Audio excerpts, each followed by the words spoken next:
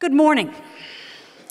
Good morning. Thank you for being here today to engage in learning and reflection and action on how Nebraska can increase opportunity and access to the good life for all young children and families in Nebraska. It's a privilege to be here with you today, and we are in for an amazing day. Now, for those of you for whom you were here for the first Thriving Conference last year in Kearney, you may remember that I shared with you a definition of high-quality early care and education that included what it is and what it takes. For you first-timers, I'm going to very quickly introduce the definition of high quality, and our keynote speaker today, Dr. Helen Rakes, will take us to an incredible new understanding. Of course, this conference is not just about learning. It is not like most conferences. The purpose of this conference is to stimulate change, to help all of us connect with each other and reflect and go back to our communities to make Nebraska's communities the best in the nation for young children and families. So what do we mean when we talk about high-quality early care and education? So to begin, quality refers to the experiences a child has regardless of the setting. Quality refers to what a child experiences in her home, in her grandmother's home, in the family child care home, in the child care center, in the preschool or pre-K, in the kindergarten and primary grades. What a child needs is the same across all those settings. Now, based on brain science and over 50 years of solid research, we know what types of experiences a child needs in her youngest years in order to develop and learn well. We know types of experiences a child needs in the first 8 years of life in order to have warm relationships that support happiness and health. In essence, we know what experiences a young child needs to have the good life. From years of brain science and slide. Thank you. From years of brain science and research on how children develop, we know that children need to experience physical and emotional safety, warm relationships, and interactions that, summarized, if a bit neatly and a bit oversimply, are called serve and return. Let's quickly unpack these. From the first weeks of life, young children carefully watch and listen to adults and use their instincts to assess how safe they are. They learn quickly and early to feel better when a grown-up, a close, caring grown-up, is in the room, and a little less well when that grown-up leaves the room. Babies can tell when their special adult is anxious or sad, and when that adult feels safe, they feel safe. Babies need adults to make good decisions for their safety. They need to know what to eat, where they can climb, what they can go in their mouth, and what cannot. Babies and young children need to experience physical safety and know that when they're hungry, they'll be fed, when they're wet, they'll be changed, and when the world is just too much, they'll be held until they feel much better and safe again. Babies and young children need to know that when a scary new person walks in the room, someone will be paying attention and responding to make them feel safe. Babies and young children need to be safe, but they also need to actually experience that safety. In the words of educator Alfie Kohn, if children feel safe, they can take risks, ask questions, make mistakes, learn to trust, share their feelings, and grow. From years of brain science and solid research, we also know how children develop, and what they need is something called serve and return. Serve and return is just shorthand, and you'll see why. It's for supportive human interactions, characterized by frequent, one-on-one, warm, language-rich interactions that support learning. Babies and young children need constant human interactions that affirm that what they know will extend their learning. And children need these experiences regardless of where they spend their days and nights. Quality is what a child experiences. They can experience poor quality or high quality. They need safety in relationships and serve in return. So what can adults do to ensure that children experience high quality? What will increase the likelihood that children experience physical and emotional safety, warm, supporting relationships, and frequent one-on-one, language-rich, educational interactions with caring adults? The practices and policies that we, the adults, provide to increase the likelihood that children experience the safety and relationships and interactions, these provisions are our best bets, but they're not our best guesses. We know from years of research and experience what children need to learn and develop well. So what are these provisions? What can we do? We need families to be supportive, but in order to do that, families need to be supported. We need interactions between children and adults to be warm, one-on-one, language-rich, frequent, and educational. In contexts of group learning and in individual interactions, we need instruction to be intentional, which often means curriculum-based, but always means that they consider the whole child and the individual child's differences. Be clear, when you are with a young child, you are always a teacher. Whether intentional or not, a child is always learning. Thus, if you're with a child, one is always teaching. Programs need to provide early care and education that provides space and materials and sets up a setting to allow for that safety and interactions. Communities. We need communities to provide the policies and the practices and the resources that increase the likelihood that the rest of the system can deliver quality provisions for children to experience quality. We need to make sure that all children experience physical and emotional safety, warm, supportive relationships, and serve in return. It is not easy, but it can be done. And in these next days, you're going to hear about some communities in Nebraska who are making this happen. So let's get started. It's my privilege today, my real privilege, to introduce our keynote speaker, Dr. Helen Rakes. I first encountered Dr. Helen Rakes through her writings when I was a graduate student in Wisconsin. Her writings were about parent-child relationships, child care, and how families living in poverty could be supported in raising their children. Back then, Dr. Rakes' research, program, and policy work on behalf of young children and families was already known and respected. Dr. Helen Rakes is the Willa Cather Professor in Child, Youth, and Family Studies at the University of Nebraska-Lincoln.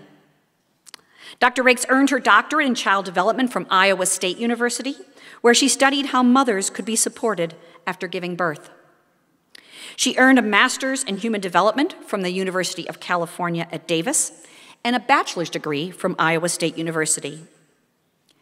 Before joining the faculty at UNL in 2005, Dr. Rakes worked for 13 years as an early childhood and youth research specialist with the Gallup Foundation. Leading up to that post, Dr. Rakes served in a variety of positions at state and national levels. She consulted for the U.S. Department of Health and Human Services to provide leadership around Head Start and early Head Start programs, which Dr. Mazels referenced. She directed a high-quality early childhood program herself, where she co-developed a curriculum for infants and toddlers. But there's some things you should know for when Dr. Rakes is the subject of your favorite trivia night. She shared much of her adult life with the esteemed Senator Ron Rakes. She is a mother of 3 and a grandmother of 5. Helen's initial education and career was in journalism. And, wait for it, the internationally renowned Dr. Helen Rakes once worked as a wrangler at a dude ranch in Colorado. In addition to being known as a scholar and advocate for children and families, Dr. Rakes is known as a consummate teacher and mentor. She's prepared countless early childhood professionals in California, in Iowa, and most notably in Nebraska. She's known for unqualified, educational, warm support and mentoring she provides for her students to ensure that they are provided what they need to experience high-quality higher education. Please join me in welcoming Dr. Helen Rakes of the University of Nebraska.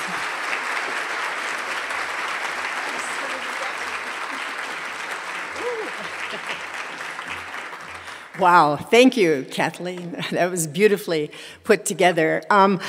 Good morning, everybody. Wow, it's exciting to see over 400 of you out there from all over the state, early childhood providers, state leaders, community leaders.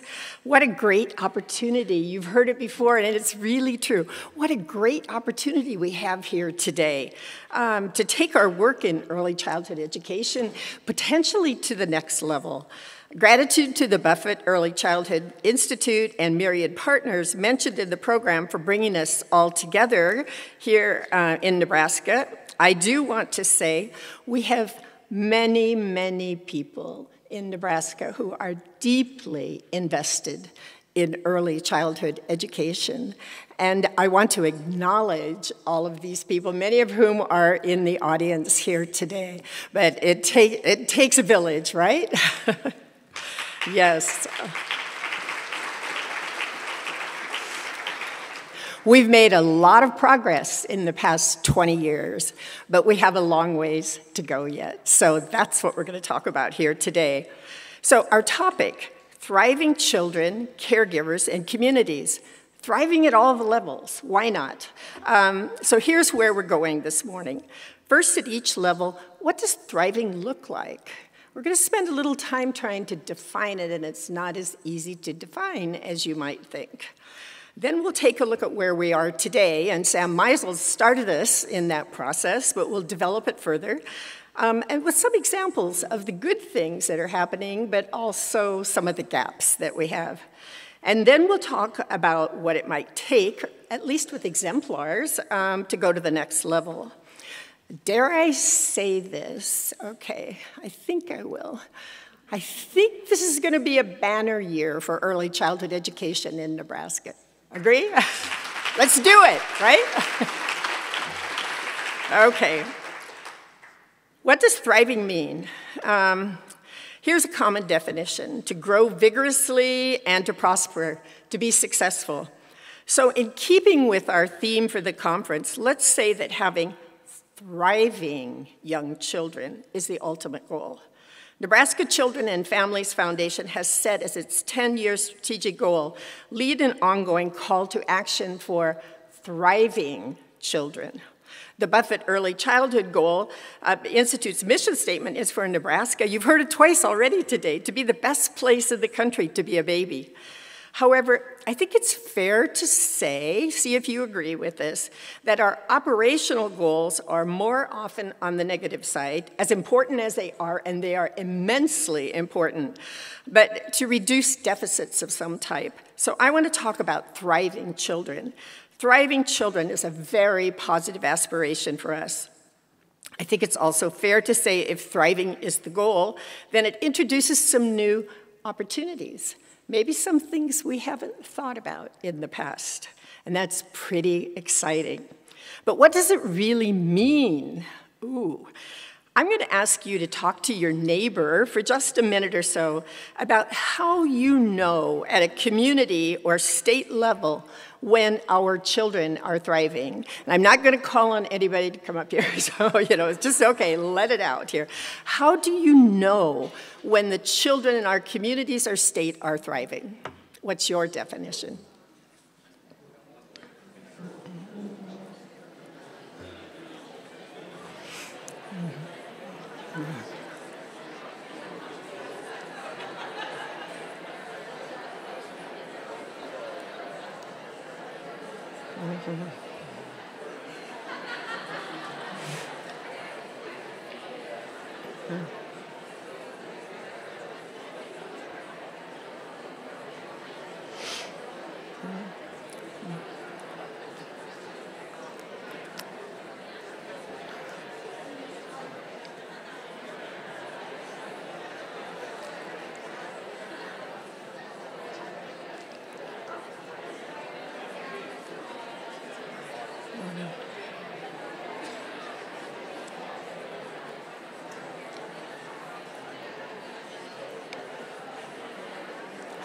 Oh, and I mean all young children in the community.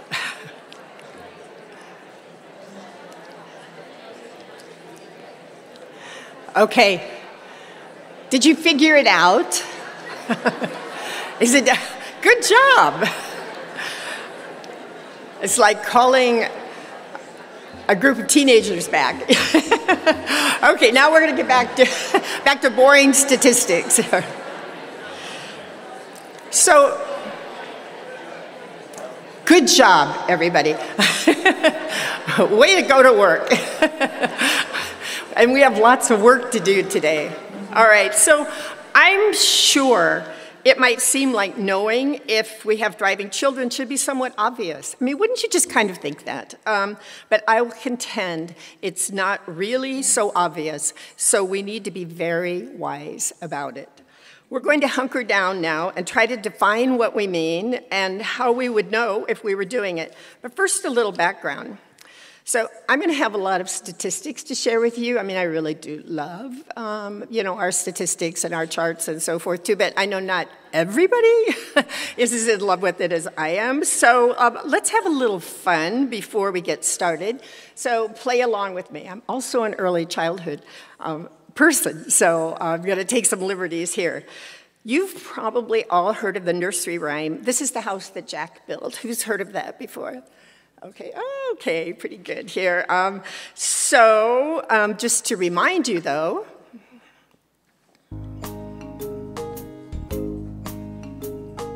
this is the house that Jack built. This is the malt that lay in the house that Jack built. This is the rat that ate the malt that lay in the house that Jack built. Okay. This is the cat that chased the rat that ate the malt that lay in the house that Jack built. Okay, well, I guess we don't get to see Jack, but you get the idea there. So anyway, I have a Nebraska version of it, and this little ditty speaks to the work or the opportunity we get to do together here and to the many interrelationships among children, caregivers, community leaders, and vitality for all. And it goes like this. Okay, this is the town that communities in Nebraska built.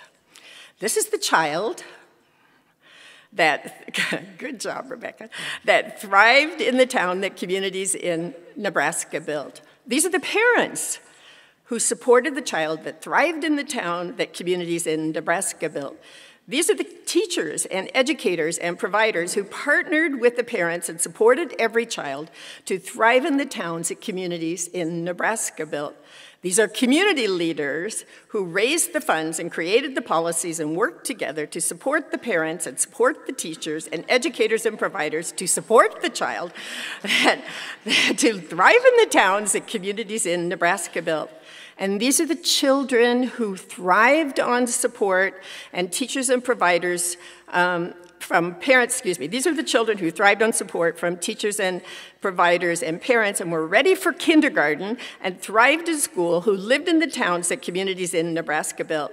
And these are the adults, the parents and educators who moved to and contributed and lived in the thriving towns that communities in Nebraska built. And this is Nebraska, slide, where it all happened, where children are thriving and caregivers too, where it comes down to communities and to you. My ditty. Forgiveness, you know, one could be a scientist and an early childhood educator at the same time here. Okay, thriving children, thriving at the child, parent, caregiver, community levels, they're all interrelated. Let's look at them one by one. Children, caregivers, communities. First, the children. Some might say thriving means you reach your potential, your genetic potential. First, let's take a look at the deep science around thriving, genes in the environment, or nature and nurture. We can ask, which children get to thrive? Which children come closest to fulfilling their genetic potential? Who thrives? Slide. Okay, who remembers the idea of nature versus nurture? Well, here's how we see it now. Of course, we're all constrained somewhat by our genes. Some of our characteristics are determined by our genes largely. For example, eye color. How many brown-eyed people are in this room here today? Okay, how many blue-eyed people? You didn't have a thing to do with making that happen. It's a gift from your parents. But other characteristics related to our intelligence and competencies in other areas are a result of interactions between our genes and our environment, nature and nurture. I want to tell you about two sets of studies that address the complex science of how nature and nurture interact and what that has to do with helping children thrive. Let me say that it is the nurture part that we have opportunities to do something about during this very, very critical time, this time of rapid brain growth and when developmental trajectories are established, as you heard from Kathleen already, during the first 5 years of life. We will turn later to looking at the influences that determine who thrives, the genetics. Okay, here we go. We're out of early childhood play now, and we're on to data. So bear with me. The first study was done by Eric Turkheimer, University of Virginia, who demonstrated that environment or nurture matters more for poor children than for advantaged children. For advantaged children, it's about 50-50 genes and environment. But for poor children, he examined SES, but keep in mind that other factors weigh in to restrict children's potential. The ratio was more like 10% for genes and 90% for environment. Another way to put it is children in poor environments do not reach their genetic potential as readily as children in advantaged environments. He demonstrated this in complicated studies of twins, poor and more advantaged, raised together and raised apart, and found higher correlations among twins who were more advantaged, and from that he calculates that genes play a stronger role for advantaged children. Okay, look at the red line particularly. It shows as income goes up from left to right, so does genetic influence. So children from poor environments are at risk for not reaching their genetic potential, due to downward pulls and too little upward momentum in their environments. A second study is in the nature-nurture world, comes from Dr. Tom Boyce, University of California, San Francisco. Okay, how many of you have ever tried to keep an orchid alive? Who's been successful at that? Oh, a few people, I love it. I have one that I got in June and it's still going, and I think it's my longest stretch. But how many of you have ever tried to keep a dandelion alive? Who's ever tried to kill a dandelion? You can't do it, okay? So Tom Boyce's book, The Orchid and the Dandelion, makes the case that dandelions are the hardy kids who can survive in most environments, but orchids are those who are temperamentally, genetically more sensitive and vulnerable. And for these children, environment makes all the difference. He also makes the case that all children, because they're children, are in fact orchids, but some are more orchid-like than others. So, as Kate has told us, serve and return matters, but for some it needs to be absolutely precise. Or for a child in an impoverished environment, if she is lacking good serve and return, a caring teacher can help set the rhythm. In all developing brains require stimulation, but for some children who have lacked opportunities, it can help bring the brain to life. So that is some of the deep science behind thriving. We could talk about this all day long, but we're going to move on now and talk about how do we think about thriving in Nebraska. It's harder than you might think to define thriving in a way that is measurable. Nebraska Children and Families Foundation raised this question: how do we know when our children are thriving? We're practical here in Nebraska, I think you would agree, and we want to know if what we're doing is working. So we want a way of thinking about thriving that sets the stage for our work. I'm going to provide you 4 ways of thinking about thriving, and I also know that many of these 90-some communities represented out here are doing an amazing job already of beginning to measure child indicators for their community. So I'm going to talk about these 4 buckets, and if you feel comfortable doing this, raise your hand when I ask you if the indicator of thriving that you talked about falls in that bucket. Okay, we'll just see what we have. A first approach is just looking at the children. All right? The presence of well-being, healthy, nourished, learning, competent speakers, social-emotional skills, kindergarten readiness. We don't have too many measures of these, nothing really across the state. Maybe APGAR scores in the birth records, some health indicators, but that's about it till you get to 3rd grade reading, which I'll be more specific in a minute. Okay, how many people came up with indicators in this bucket? Raise your hand. A few. Okay, a few did. Okay, we'll see which buckets you fell into. The second bucket. Presence of supports for children's experiences, the things that adults do to help children thrive. Kate talked at length about the importance of quality childcare, serve and return interactions. We have measures of quality and step up to quality. What else do we need to know? How many people mentioned things in this bucket when you were talking? More, okay. Third, the truth is, at this early stage, we talk about thriving, but most of our indicators, as important as they are, and they are important, point to the removal of deficits in what the child experiences. For example, progress in infant mortality. How many of you picked indicators in this bucket, which I'll call the removal of deficits? Okay, a number of people did too. Other people had broad conversations here. Or maybe what you talked about was in this category.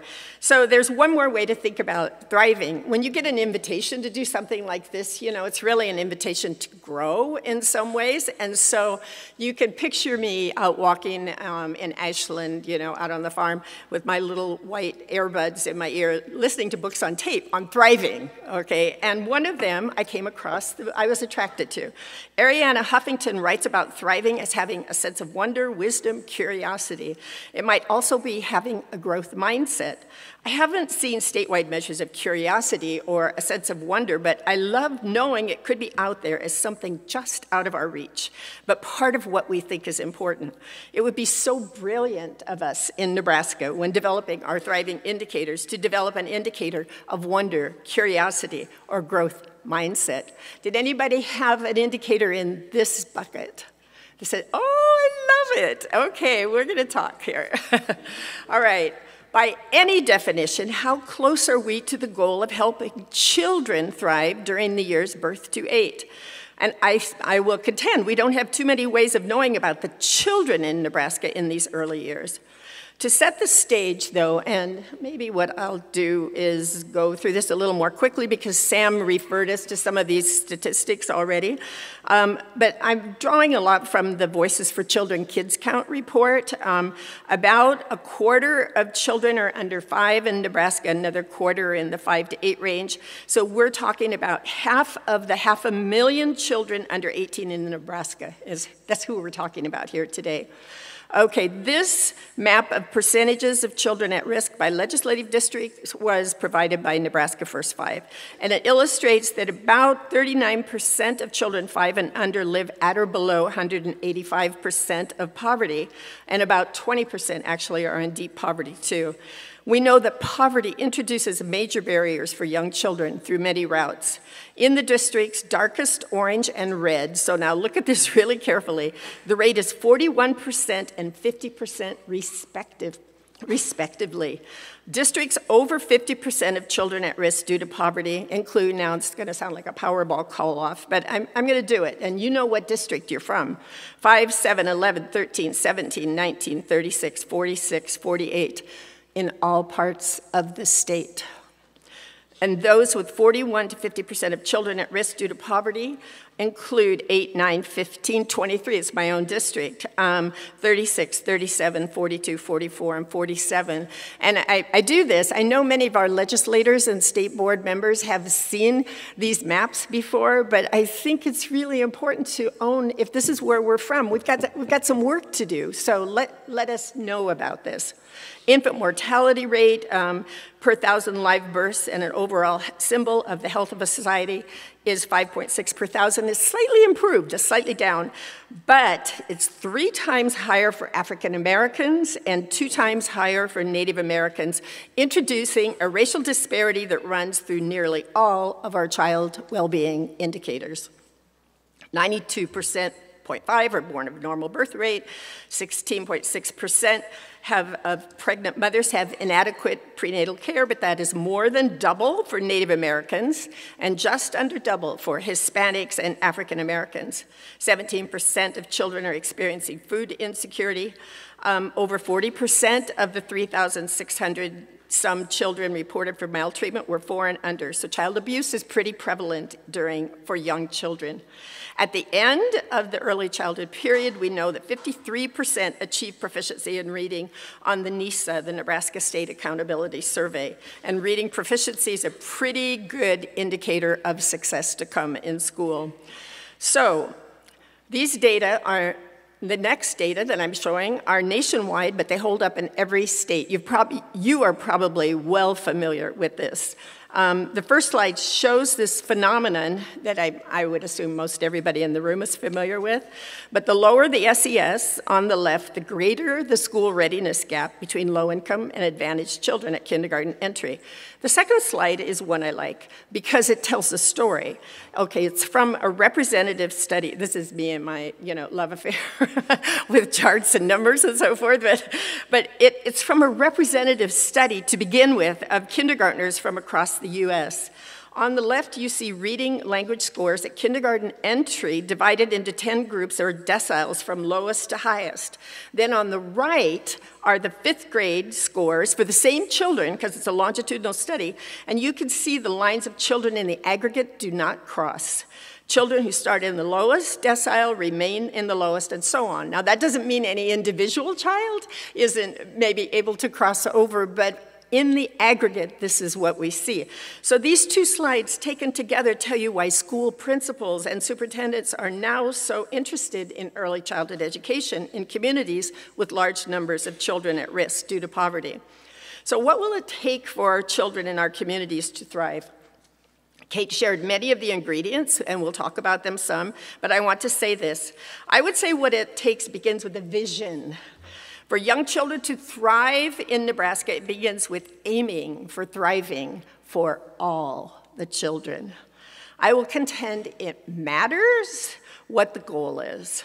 I will suggest thriving for all children in a community should be the goal, but it's going to be hard to do, and harder still to measure it entirely. But how we think about this will drive what we measure, and what we measure will drive what we do. So I would say our vision for thriving might encompass all the dimensions, all the buckets we talked about, but perhaps will vary community by community. So imagine a continuum where thriving is on the right and failure to thrive is on the other end. However, as noted, we tend to know more about the negative side than the positive side of things. I've anchored not thriving with 2 syndromes, one of which you've probably heard about, failure to thrive. It occurs when children are well nourished, but they don't grow. Why? Because of lack of serve and return, lack of loving interactions. But the second one, I really want you to know about this. It's a recently discovered syndrome called resignation syndrome, newly discovered among children of immigrants in Sweden. So people who've immigrated to Sweden, often for political refuge, where elementary and middle school age children literally go into a coma for sometimes a year or more, and they come out of it with deep psychiatry where they can be assured their family, often families who themselves have been traumatized, has hope. Resignation syndrome occurs when children do not feel safe. When they do not feel safe, we must learn about how safe our children of immigrants are feeling in Nebraska. It's going to be hard to do, but we must learn how safe our children of immigrants in Nebraska are feeling. Speaking to hope, the continuum is anchored on the far right with thriving. We don't actually have population-level measures of this, but we know what we want. We are looking for holistic development of children, children who are safe and healthy, building beautiful brains that enable them to learn and be successful in school and with sufficient supports. Children, forgive me for this, with a relaxed HPA system that are not on hyper alert due to danger and want, trauma and hunger, or expectations that adults cannot help them. Children with neurons in the brain that are talking to each other, building these superhighways due to nourishment and interesting stimuli. Children who show up in your kindergarten classes with inventive language skills, who can wait, lead, follow, show affection, relate to children and adults, and have ideas and hope.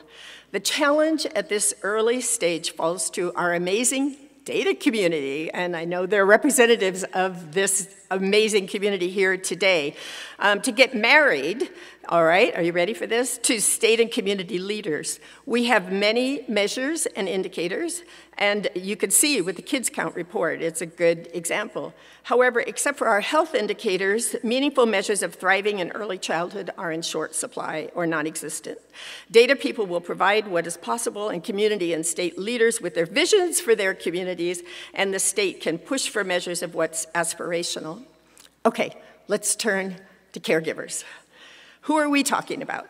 Parents, educators, providers of all kinds, including healthcare providers. The theme continues on two levels. So on the first level is like, what do caregivers need to do so that children thrive? But however, in the ways these things are all interconnected with each other, we know that they can best do this when they're thriving themselves. So what do we do to help caregivers thrive? Parents, educators, providers of all types. What do environments that support thriving as it pertains to caregivers look like? Kate provided us a beginning picture of these environments. We look for consistent childcare, early childhood environments that are safe and providing stimulation. In other words, of high quality. Parents providing safety and quality, serve and return, and stimulation.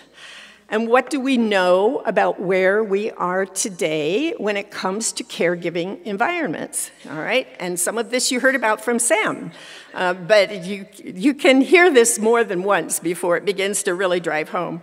We know that 75% of children in Nebraska under 6 had all available parents in the workforce in 2017. That information is from the Kids Count report.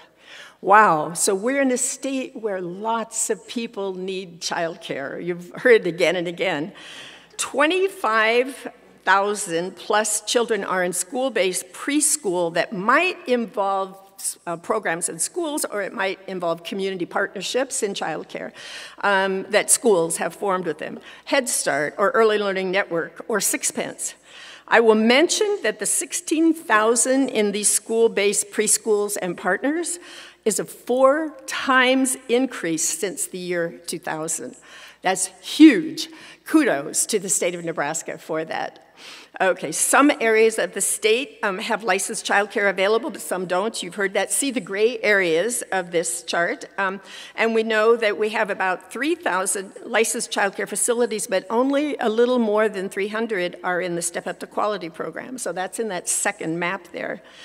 According to the Voices report, the cost of childcare in Nebraska today is about $12,000 a year per child, but about 30,000 children receive childcare subsidies, with payments averaging around $500 a month. So I don't know if you're doing the math right now, but if you do, you'll see it comes up to what they're paid is about half the figure on an annual basis. So these are just a few of the gaps. What are the barriers? For parents, these are the barriers that need to be addressed or managed in order to deliver optimal interaction to children. Include things that get in the way of being of sensitive interactions, like stressors of adult life that include things from mental health to poverty to immigration, substance abuse, food insecurity, financial pressures, poor or non-existent childcare, or time pressures. For caregivers, who are the educators and providers, what gets in the way? Well, actually, many of the same things that can create barriers for parents. So one that I want to highlight are wages of teachers and providers in early childhood programs. I have information from two sources. One is from a study recently released in California. In California, the early childhood teachers receive half the pay of their counterparts teaching children just a little older than, and infant toddler teachers get even less. What about in Nebraska? Today in your program, you see in the centerfold that we see the median salary for child care professionals was listed there at around 19,000, 18,706, and K-3 teachers at about 41,000. All right, now we have at the Buffett Institute people, though, have looked at this in a more fine-grained way, and they show even for teachers who have bachelor's degrees, salaries were exciting. This is exciting. This part is great. $32,450 for those who were in preschool-based settings. So these are the people who are in these school-based partnerships, but actually are employed by the school system itself. They might be in a partnership too in terms of childcare, and there we see in childcare settings 22,800 is about the average salary for a teacher with a bachelor's degree who is teaching in a childcare center. So there's some work to do. I think we've made recent progress. But as the California study showed, there are many teachers are underpaid still, leading to high levels of turnover in the field. And another way to put it is that what parents can afford to pay is not enough to provide teachers with a fair wage and ensure high quality care and education for young children. I should mention that there are reports in the pipeline coming from the Buffett Institute and others for Nebraska on this very topic. So we'll be waiting with bated breath. Okay, let's go back to our aspiration. If communities provide quality early childhood programs and if parents provide warm relationships and stimulation, will children thrive? There is abundant evidence documenting the importance of early parenting and about the importance of good quality programs. Let's take a quick look. If parents provide warmth and stimulation, children will probably thrive, regardless of their income level. The famous study of early childcare launched by NICHD in the mid-90s showed that parenting accounted for the greatest amount of the variance in children's kindergarten readiness scores. So bear with me on this slide. It's from a poverty level sample showing children at age 3 who had the best vocabularies had parents who had high levels of warmth, responsiveness, literacy and talk to, and lots of books and stimulation. Children who received highest levels on all of these threes, the bars on the right, had parents who were doing all these things, and these children were performing at national averages with little or no achievement gap. All right, and these kids were in deep poverty. All parents want what's best for their children, and these findings underscore the importance of reminding busy and pressured parents of the importance of daily reading, or daily language interactions with their children, such as is happening with Ready Rosie. How many of you are participating in Ready Rosie around the state? Oh, I love it. See, just look around here. Weekly videos are disseminated to parents with reminders and models of language interactions with young children. We have over 200 classrooms in Nebraska enrolled in Ready Rosie, from Pender to ESU 13, from Red Cloud to Winnebago. As of last week, there were 1,384 parents of young children enrolled in this program throughout the state, all watching a new video that comes to their parents' phones each week with ideas and reminders to talk to their children. There are many studies showing advantages for low-income children attending high-quality programs. There's plenty of evidence in quality programs that low-income children gain on national averages about 3 points a year, and some show much greater gains. The bars on the left were from data from 17 rural communities around the U.S., including some in Nebraska, with many low-income families. All children entering kindergarten in these communities were administered quick but reliable receptive language tests every year for 6 years. And this is what we saw year after year. Blue bar represents the scores of those who qualified for free and reduced lunch and had at least a year of school-based preschool, which includes these programs that are community partnerships, or Head Start. And the yellow, those at a similar level. Okay, we're looking at the bars on the left. So those who did not have pre-K or Head Start. Every year, that 3-point difference that you can see on children's kindergarten language scores showed up across the country. And these bars probably even underestimate the differences because family child care and center-based private care wasn't even in the sample. The next bars show differences at age 5 for children who had 3 years of early Head Start, and the next one's the famous Perry Preschool Project, and then the last 3 scores for Educare. So you can see the blue bars always represent those children who've had the early childhood experiences in their communities, and they most often, these are all from programs serving children who are at risk due to income. I know you know about the lifetime advantages of early childhood education, so I'm gonna let that one go in the interest of time. But suffice it to say that in longitudinal studies such as the Perry Preschool Project, third bar from the left, the adults who had been in this program were more likely to graduate high school, they had higher incomes and less crime. Okay, so that's how I want to show now some Nebraska data, because I know that's what you really love to see. From the first study I showed you was from Save the Children's Early Steps to School Success. The bars on the left are from Schuyler. Is anybody here from Schuyler today? I know there's some people who've lived in Schuyler in the past. Okay, so they show a 3-point advantage in English kindergarten scores for children whose first language is Spanish.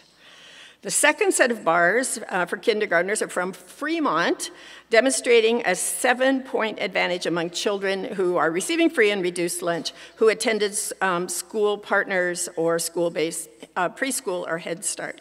So is there anybody here from Fremont today? Okay, yes. I'm going to shout you guys out again, too, because there's a lot going on that's great. We have similar evidence from some of our other programs, our McVie programs, our Healthy Families America from Sixpence, and so on, Head Start. So we know why principals and superintendents in Nebraska in early childhood education then are so excited about early childhood. So let's hear from one of them. The schools that are overcoming some of those high-risk factors are the schools that are taking control of their own destiny and saying, why would I want to miss out on a 2-year-old, a 3-year-old with all that sort of potential for learning? What early childhood does is gives these kids a foundation before they ever hit kindergarten, which gives them so much more of a chance to get through it with graduation. That I think if we aren't providing early childhood education, we've missed the boat with those kids. Thank you. If you're not a believer, your fellow principals and superintendents will bring you along. So what will it take? There is a lot to do at the thriving caregiver level. We definitely need to address our shortages in quality early care. You've heard that several times already today. We need to renew our commitment to quality through Step Up to Quality enrollment. We need to continue to expand and refine caregiver support programs. And here's where I want to say, too, what this map refers to are places in the state where rooted in relationships and the positive behavior supports, or commonly known as the pyramid model, is in operation. And so there's more than one way to be supporting caregivers, and these are just a couple of examples. In my tiny print, you can see there really are quite a few things going on in Nebraska along these lines. But then we need to continue to expand and refine parent support programs, too. And believe me, we have a number of pretty amazing parent support programs going on in Nebraska. I'll call out one, Bringing Up Nebraska, which is the program developed by our First Lady of Nebraska, but it's a very exciting one. And finally, we need to build the early childhood workforce in 2 ways, at least, maybe in 100 ways. And one of them is by providing alternate routes to certification and to excellence. And another way is to grapple with that hard job of thinking about salaries. Okay. So now let's turn to communities. There's one more part, all right? 2/3 of the way through here. Communities. What do we do in our communities to create thriving children? Here's where we knuckle down and select from that continuum of indicators. What will give you the greatest leverage that is the most important in your community, in Norfolk, in Schuyler, in Gering? What are the good goals that address the needs in your communities? And that brings us to our collaborations and community connections. So the image I have, and actually this sort of fits it, is Big Tent. Big Tent. In your community, big tent in the state. Everybody's in it. It's inclusive. All parties are at the table working together. Another image I have is of Fremont, okay? I visited their community coalition several times now, and I found it incredible how inclusive it was and how active and operative. So I know what these coalitions look like, and they're beautiful. So what does thriving look like in communities? Many communities or counties now have early childhood councils, and this map illustrates that. And I'm told, so the green watering cans are areas counties that have councils, and the gray were ones that were emerging, and I'm told most of the emergings are now active, so that's very exciting. In addition, there are some 25 communities that are referred to as communities for kids, who go more deeply into coalition work for early childhood education, so hoorah. What will it take? What can you do? Some things that you might ask: is there a coalition? Is everyone under the tent? Are we using all of our local resources, like, for example, pulling family childcare into the coalition? Do we have a shared vision for our goals? Are we using local data? Can we improve on the data? Are we measuring the most important things for our community and our goals? Are we using our resources for maximum leverage? Okay, and here I want to emphasize 3 examples. Okay, one example, many of you, who's from a sixpence program here in the audience today? Yes, great, sixpence. We have over 40 projects in school districts that now receive sixpence funds for home visiting or center-based program, and to leverage schools to help improve quality and share resources with local childcare. And what's so beautiful about this is that it provides resources for existing programs and partnerships with schools to commit to quality on a match by match by match basis. That's why it's called sixpence. A second example, okay, and then I'm going to talk about funding even more deeply? Okay, so stick with me for just a minute. Can we incentivize providers participating in Step Up to Quality, or if they are in the program trying to move up the ladder? So there are 2 issues around Step Up to Quality. One is getting people enrolled, but the second one is encouraging them to move. So Step Up to quality. It's like a 5-star hotel system, if I may be so brief, but involves 4 levels. You come in at one level and then you continue to work towards improving quality, but it's a challenging process, but good if one is participating. So are there community-level ways to support providers' enrollment? For example, you've probably heard about Lincoln Littles. Is anybody familiar with this effort? A few people are. Oh, there's somebody there who's driving it. For example, she should come up here then. So the Lincoln Community Foundation established a fund for providers at higher levels of Step Up to Quality that supplements subsidy payments for low-income children, okay? Because remember I talked about that gap between what they're getting and what the cost of quality care is, even in Nebraska. This led to the lowest income children having access to the highest quality care and to the percent of providers who started moving up the ladder. So it incentivized on 2 levels. Third, okay, how do we have great aspirations. How do we pay for this? I'm sure this question has never occurred to anybody else, right? So I was talking to Joan Lombardi, who I know is a good friend of many of you in the room. She's a former assistant secretary, Department of Health and Human Services in certain administrations. And she said to me, there's a tsunami of community efforts occurring across the nation today, but Nebraska was one of the first. So kudos to Nebraska for the extreme and fabulous community effort we had. But then she says, they need more funding. Right? Okay, so we'll take the compliment, but we also need the funding at the community level. Okay, a couple of ideas, and I know there are more out there. We heard about LB 160 that might provide some possibilities. I'm looking for our state senators here in the audience. The learning community legislation, and I know about this because my late husband was involved in developing the legislation. It wasn't just developed for Omaha. It was something that was envisioned to be of use throughout the state. Okay, so it means then, though, that 3 districts can come together and they become a learning community, and, and if you pass muster, I guess, and meet all the gates, you can levy for funding for early childhood programs in your community. Now, it may require some statute modifications. I don't know. I don't know if it's ready to go anymore at this stage, but it's something to think about. Another idea, and it's only an idea right now, is to advocate for legislation for ESUs to levy for early childhood programs. Okay, I'm looking right at our senators now.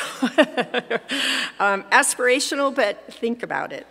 So, other questions we can ask. Are we being intentional about what teachers and young families want so they will come to our communities?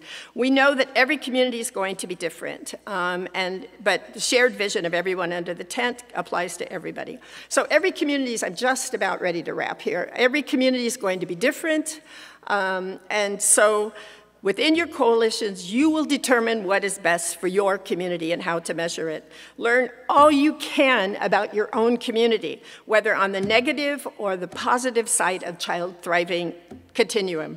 For example, there are 7 communities that may well want to be focused on teen parents. The red indicates that where in this state we have the highest percentage of teen parents. Or, next slide, the focus could be prenatal care. As counties, again in red, with over 10% low birth weight suggest that as one important goal for getting children off to a good start. Or the desire of the community might be to increase childcare access or quality, and we've heard quite a bit about this already. Only 4 counties in red, now red's good on this map here, the one on the left, have 100 slots for every 100 children who need childcare. So please note that 11 counties have no childcare facilities, those are the gray ones, and another 4 have only 1 to 24 slots for every 100 children who potentially need care. Another 14 counties have fewer than half the child care slots they potentially need. So people in these communities might focus on incentivizing child care, and it's not easy to do, I know that. But make no mistake, Child care access must go hand in hand with quality. Communities may want to focus on incentivizing or providing financial assistance so more providers can take part and step up to quality. Challenging but hard. This little video is part of a beautiful, longer series that First 5 Nebraska has produced with Firespring, and it demonstrates that one community, Wood River, has taken the ball into their own hands. So. 2017, Wood River Vision 2020 formed a task force to tackle this problem head on. And that process led to the idea of Stick Creek Kids Child Care Development Center. This will be a sustainable, licensed 501c3 program that delivers full-day, year-round care. In its first year, Stick Creek Kids will serve 35 children and grow to a total capacity of 80 children by year 4. That's going to make a huge difference for Wood River's current and future families. Wood River Rural Schools fully supports the Stick Creek Kids project. We know that quality early learning helps children succeed academically and socially in the long term. We're ready to make sure our own preschool program dovetails smoothly with the Stick Creek Kids curriculum so more children are ready to make the transition to school when it's time for them to do so. That's just part of the story. Everyone knows a strong educational system is a top consideration when choosing a place to grow a career, raise a family, and put down roots. Quality services like Stick Creek Kids will improve our ability to attract and retain top teachers and grow Wood River's workforce overall.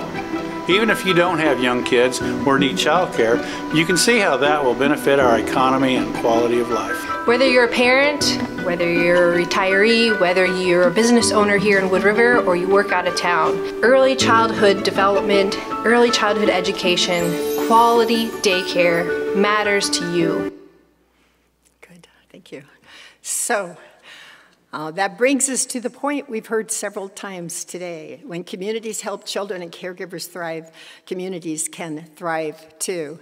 We have the vision of attracting workers and early childhood services to small communities. So what's possible? My inspiration, I hope, their story is after World War II, communities in northern Italy wanted to rebuild, and they decided the best way was to invest in young children. So these communities, maybe you've heard of them, maybe you've been there. Pistoia, Reggio Emilia. Who's been to Reggio? Yes, they've inspired us all. They determined that 25% or more of their city taxes would be devoted to young children. They established early childhood programs. Parents were involved. The programs were high quality and dynamic. The community was part of the program. Children went to the piazza, and painted pictures. Children investigated how the water in those beautiful Italian fountains came to flow through the pipe systems. Community and children were connected.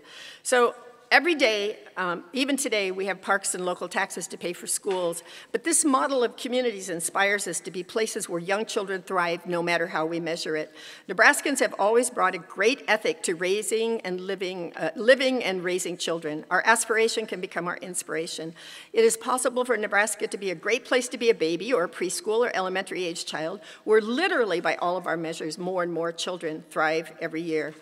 I have a few quick recommendations for you for your deliberations. You're going to have many recommendations before you're done today. Many of you have early childhood coalitions, but if you don't, start there. I recommend, too, that you think about how you measure progress. Consider a breadbasket of assets for your community. Some of you are already using the 4-part framework of America's Promise. Children are healthy, safe, ready for, and successful in school, and have adequate supports. So that really fits, and you can develop a number of new indicators, such as whether quality childcare is available to all parts of the community who need it, growing percentage of providers in Step Up to Quality, as a few examples. Add that to your existing measures to reduce poverty, child abuse, percent of children in foster care, et cetera. Think about thriving in multiple ways, but include the positives as well as the negatives. And there's something I do want to say. I want to encourage you to consider, but maybe on a statewide basis, kindergarten readiness. I know everybody doesn't agree, but done the Nebraska way, I want you to think about that. And some beautiful communities in Nebraska may even figure out how to learn if children have a sense of wonder, because I saw people's hands there. Provide incentives for step up to quality, maximize funding, and don't be afraid to advocate for new and creative legislation. We're not going to be able to do what we want to do overnight, so develop a 1, 3, 5, and 10-year comprehensive plan.